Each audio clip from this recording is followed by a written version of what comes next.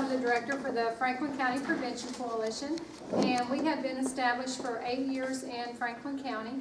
So what is the Franklin County Prevention Coalition? And so many times people ask me, well, what are you trying to prevent? Well, I'm trying, and our organization is trying to prevent people from going to drug court.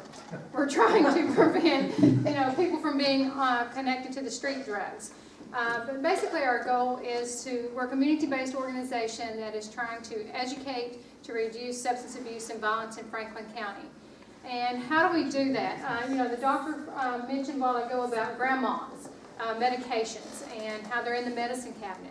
Well, what are we doing? We're giving away free medicine cabinet lock boxes so they can lock them up and count them. Count your medications in those medicine cabinet lock boxes. 7 years ago, we worked with our local law enforcement to establish a drug disposal program. Every police department in Franklin County has a drug disposal box. So you can take your unwanted, unused medications there and get them off the streets so they don't get into the hands of people trying to sell them or use them on the streets. And it also, as part of our disposal system, is for the environment as well. So it's not going back into the water supply from flushing them down the toilet or putting them in the coffee grounds and it going back into the agriculture and the environmental aspect. We're wanting parents to drug test their kids at home. We give away free drug test kits. Why do we do this? When I ask the youth, why do you think we give away free drug test kits? And they say, to get us in trouble. That's their first answer. Well, it's not. When we initially started that strategy, it was for them to go to school and say, hey, my parents have a drug test at home, and they can drug test me at any time. And I don't want to lose my, everything, my Xbox, my car, or whatever. But we also wanted the parents to do it as a first onset, for them to swab their children's mouth. And if there are, we test for alcohol and marijuana and opiates and other drugs, and if there is any indication that they're using, let that be prevention so they don't end up, at 5, 10 years down the road having to be put into drug court or Nick arresting them on the street for using or selling drugs. Addiction directly impacts 45 million families in America. 90% of those in need of treatment do not receive it. Addiction is a national health crisis, not a crime. And drug overdoses now surpass car accidents as the leading cause of accidental death in the United States. So you can see just by that there is a significant problem. Part of the worst problem of drug offense is because of your well-intended, highly trained physicians.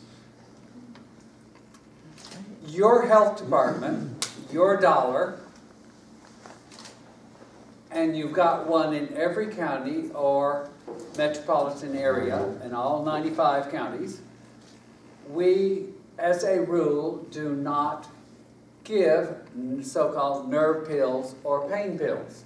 That's not our job.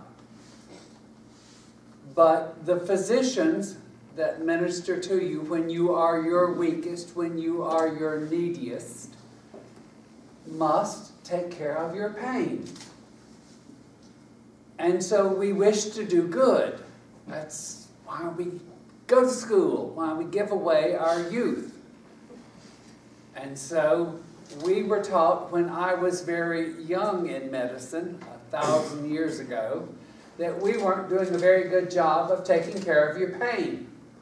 And we were brought to task over it. Well, boy, did we change.